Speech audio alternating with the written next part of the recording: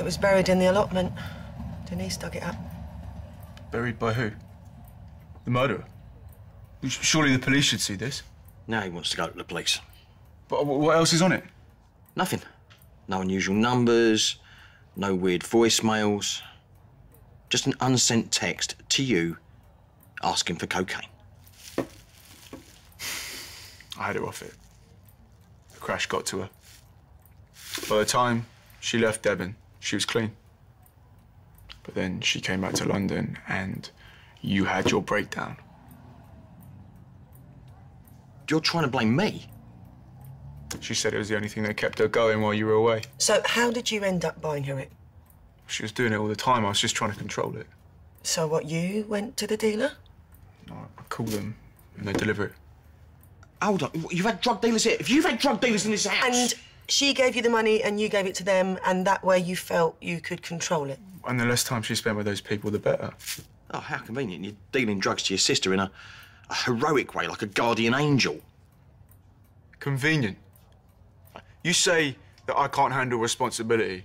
Well, let me tell you something about responsibility. This I've got to hear. Responsibility is about being there for someone when they barely deserve your time, let alone love.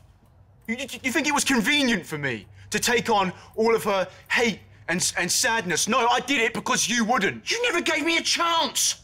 I'm calling the police. Exactly. Exactly. That's exactly what you would have done if I came to you and told you about Lucy's habit. Told the police, you know, taught her a lesson, just what she needed. Well, maybe she'd still be alive if I had. No one is calling the police. You just don't get it.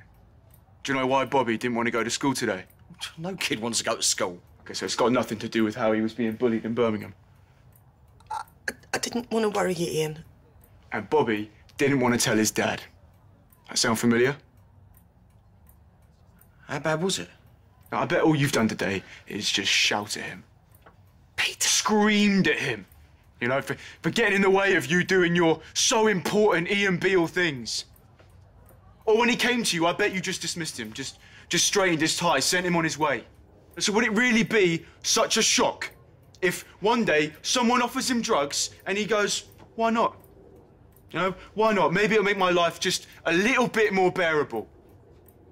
Or Lucy, your golden girl, who'd rather take coke than come home and listen to your pathetic problems. Peter. Anything just to blot out your pathetic voice.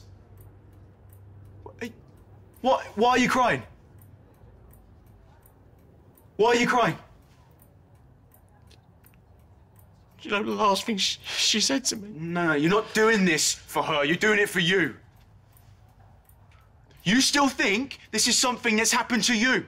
Not me. Not Bobby. You. Stop crying. Peter. Okay, we don't want your tears. Stop it.